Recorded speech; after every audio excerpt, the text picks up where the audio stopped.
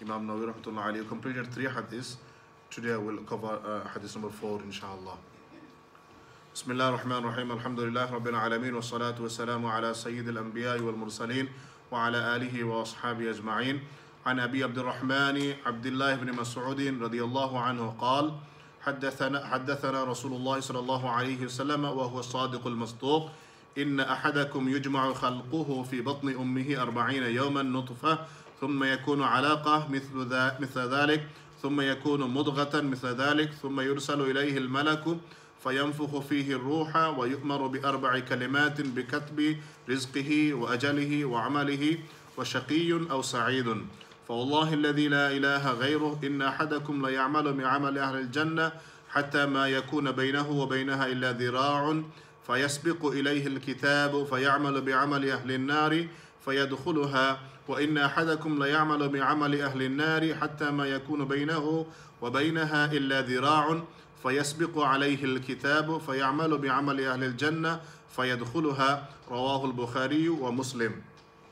So Abdullah ibn Masrooj radiallahu anhu reported that the Messenger of Allah sallallahu alayhi wasallam, the most truthful and the most trusted, he told us that verily the creation of any one of you takes place when he is assembled in his mother's womb for 40 days.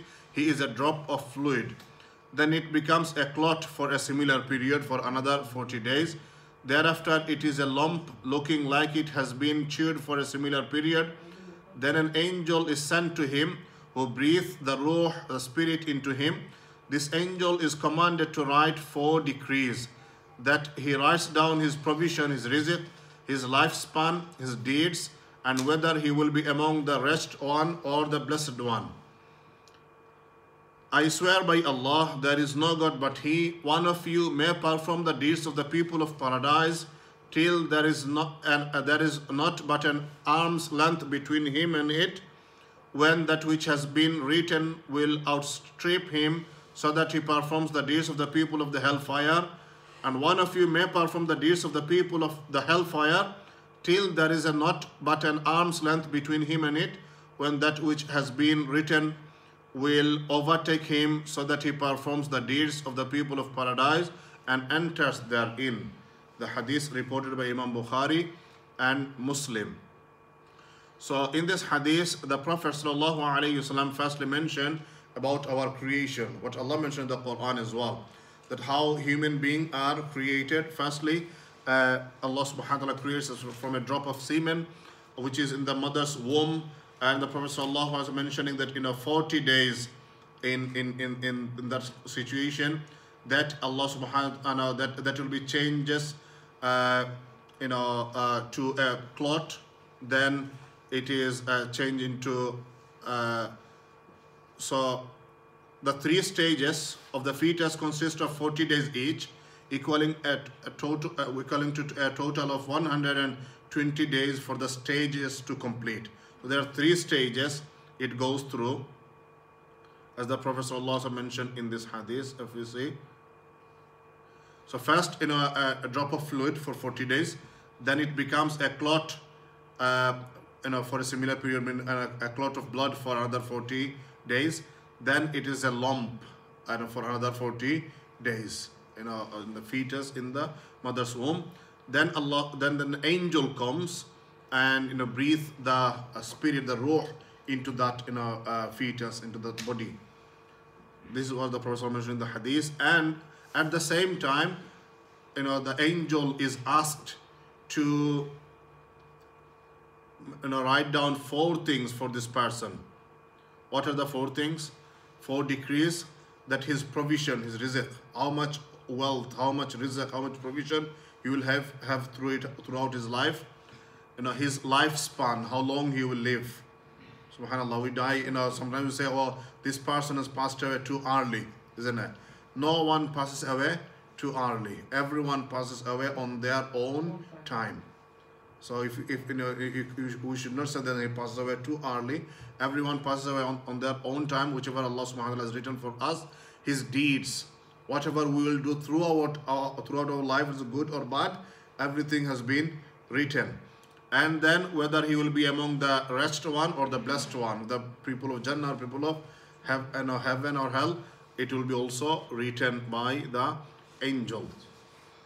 Then Abdullah Masrooj mentioned that the Prophet ﷺ continues saying that many of you, some of you, there is people who performs good deeds like the people of heaven, like all the good deeds and everything. However, before their death, they'll be doing something that will take them to hellfire. Similarly, there are other people. On the other hand, some people they throughout their life they do wicked deeds. However, on their before their last breath, or they will be doing something good, and because of that decree, they will be going into the heaven. Now, there are few questions may come from this hadith that so if you read from here, there are other hadith collector.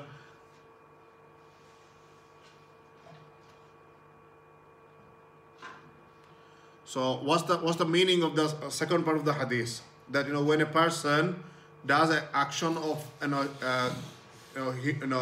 like a person of Jannah, but they are decreed to hellfire. What does it mean? So the scholars mentioning that it's explaining is that as it appears in the eyes of people. So who are munafiqun? Munafiq are people who in their mind they are non-believers. However, they come with believers, they come into masjid, pray with jama'ah, they do everything, however, they are not believer. So it will be said that as it appears in the eyes of people, they are they are performing like good deeds. However, Allah subhanahu wa ta'ala knows what is in their heart, and because of their action, they will be put into the hellfire. So this is like the munafiqun or hypocrites. They do the acts of the mu'minin, the believers. They appear in our eyes to be doing the acts of the Ahlul Jannah, but Allah knows best. Their end will be a disaster. By being munafiqun, they are actually denying the message of God in their deep hearts, as Allah mentioned in the Quran, and their end will be in the hellfire, since they do not submit to Allah in their hearts.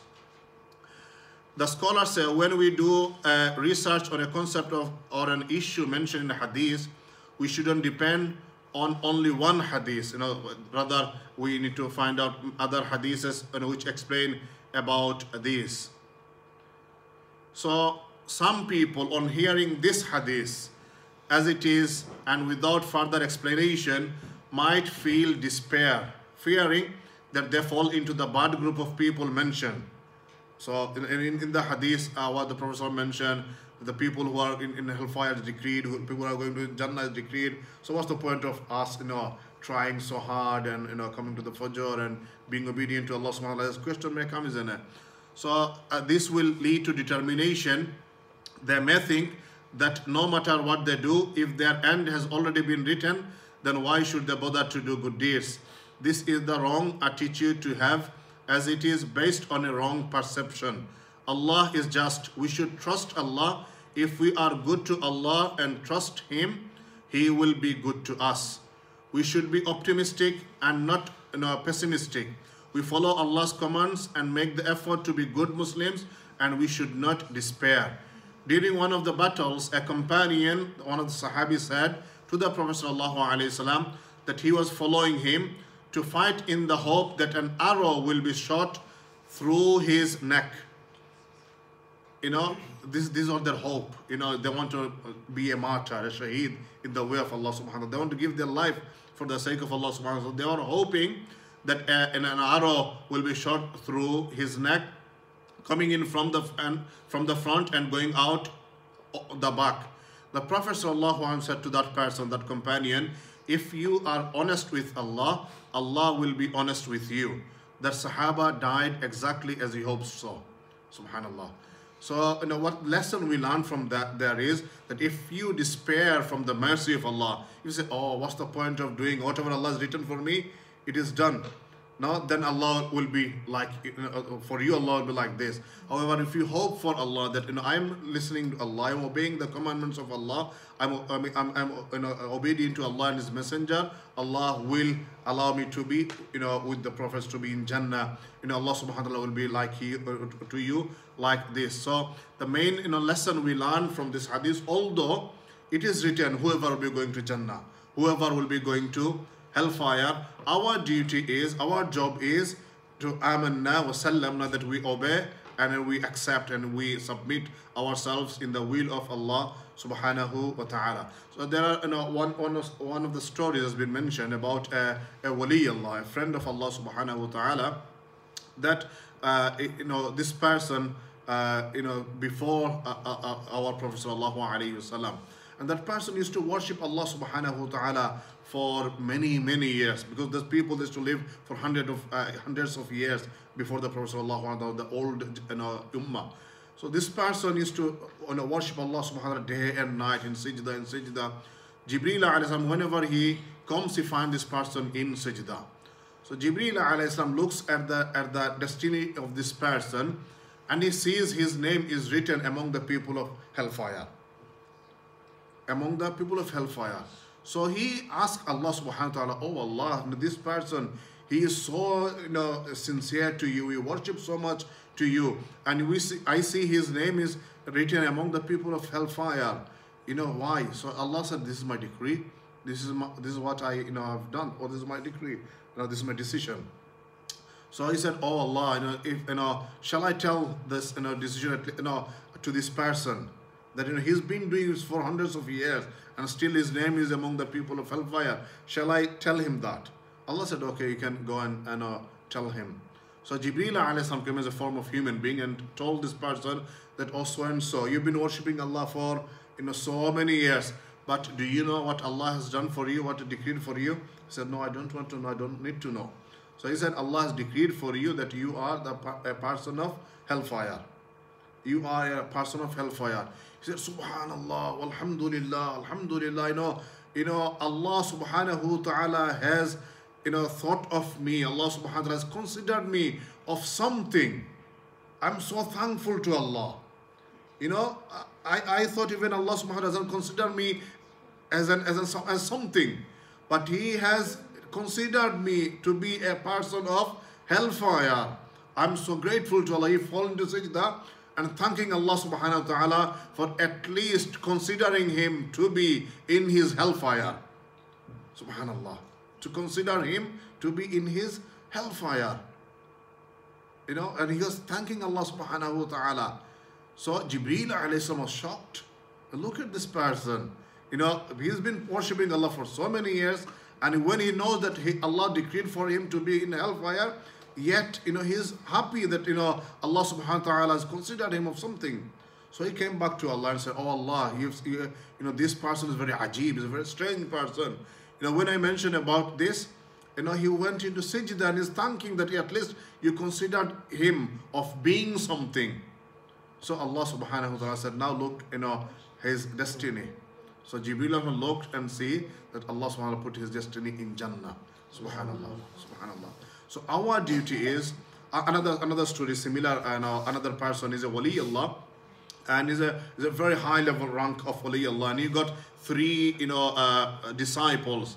They also became great in the level. And these wali Allah, these 3 there are 3 brothers actually. These 3 brothers, that their maqam has been raised so much that they could see sometimes, Allah allowed them remove the veil so they can see things. So one day they were looking at the decrees of people, and they were looking there, a decree of their teacher, their sheikh, and they saw that the sheikh's decree is in hellfire. All 3 brothers, the following morning, they're discussing, what should we do?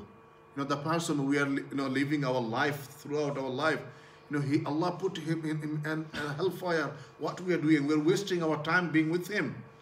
So 2 brothers said, no, we'll not be with him anymore. We'll leave him. One brother said, no, we cannot leave him. Because of him, we are how we are today. So it doesn't matter whatever the situation, but I cannot leave him. So he didn't leave. However, he was very sad. Day and night he cries and cries and cries because he loves his sheikh. He loves his sheikh so much. Because of his sheikh, he's here today.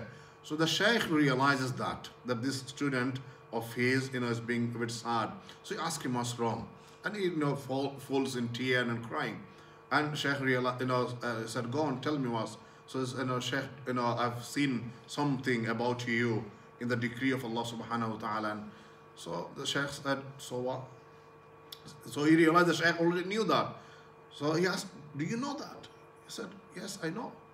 So then still you are in this path, and he said, son, my duty is not to look what Allah has written for me. My duty is not to be concerned about what Allah subhanahu wa ta'ala has decreed for me. My duty and responsibility is to live my life as Allah is pleased with me. I don't know what Allah will do with me. My concern is fearing Allah, being mindful of Allah subhanahu wa ta'ala in everything we do. So next day this student saw that Allah subhanahu wa ta'ala changed the decree of his shares to be in the person of Jannah. So it's a true stories to show us that what our concern, although Allah knows if we go to hell or not. One of the Shaykh also was mentioning on the story. It's actually the story of Imam Abu Hanifa rahmatullah alayhi, that a person said, if Allah already decided for us to be in Jannah or Jahannam, why there should be a day of judgment and these things, or why should we be bothered to do good deeds or to stay away from bad deeds, because everything is decided already. So Imam Abu Hanifa rahmatullah alayhi threw a stone on him. He got hurt and he went to the Qadi for complaining. So the Qadi asked Imam Abu Hanifa, why did you do that? Imam Abu Hanifa rahimahullah ta'ala said, I replied to his question. So what's the question? The question is that if Allah has decided everything for us, why he judges us, or why he will be punish us? So Imam Abu Hanifa replied that if Allah has decreed also in his decree that I will hit him, I'll hurt him, then why did he come with the complaint? Why did he come with the complaint? So this is, we need to understand that although Allah subhanahu wa ta'ala has decreed for everything for every one of us, but our job is to go out and look for rizq. Our job is to go out and live our life in the obedience of Allah subhanahu wa ta'ala, staying on the front of the haram and working for halal. May Allah subhanahu wa ta'ala allow me and every one of us to accept what's been said, and allow us to be act and be obedient in our duties to Allah subhanahu wa ta'ala. Allahumma ameen. What's her name? Aliyah, would you come to the front and read?